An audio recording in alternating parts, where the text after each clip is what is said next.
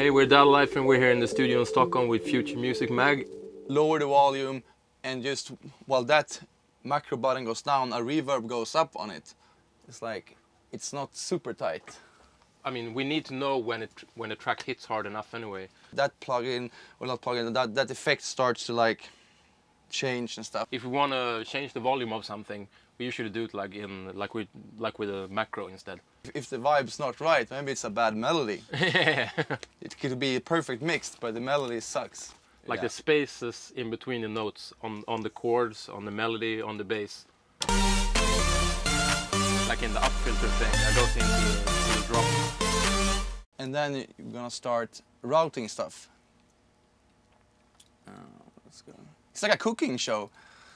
And then we often put like a big clap on every like big bar or something to enhance, like, here comes a new part.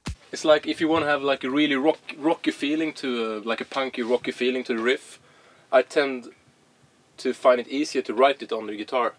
Everybody keeps asking us, what's the thing under this? What's this? What's that?